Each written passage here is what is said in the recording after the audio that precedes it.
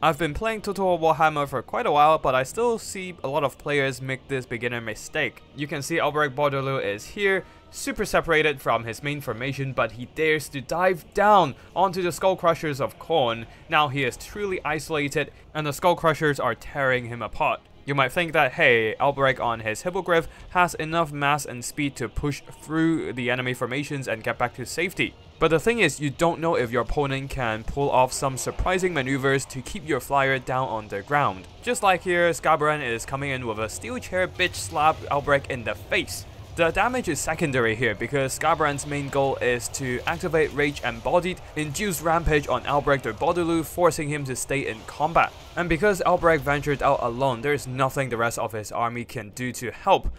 The peasants are sitting back watching their lord getting slaughtered, while the knights desperately trying to jump in and save their liege lord. Unfortunately, Bretonia's rescue efforts have been pushed off, and Albrecht was left alone to die.